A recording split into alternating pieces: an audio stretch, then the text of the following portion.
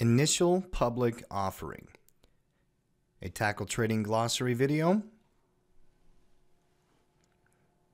An initial public offering, known as an IPO, is the process by which a private company goes public by selling its stock shares to the general public for the first time.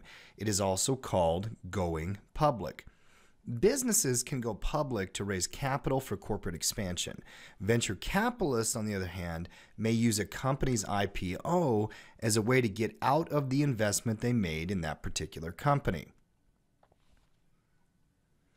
Some of the most famous IPOs in the last, 30 years are the FANG stocks. Apple Computer originally IPO'd in 1980. Amazon IPO'd in 1997. Netflix 2002. Google, also known as Alphabet, in 2004. And Facebook in 2012. Thank you for joining us. Learn, trade, connect, succeed. Visit bit.ly/jointacklepro to get a 15-day trial of our pro trading community, tackletrading.com.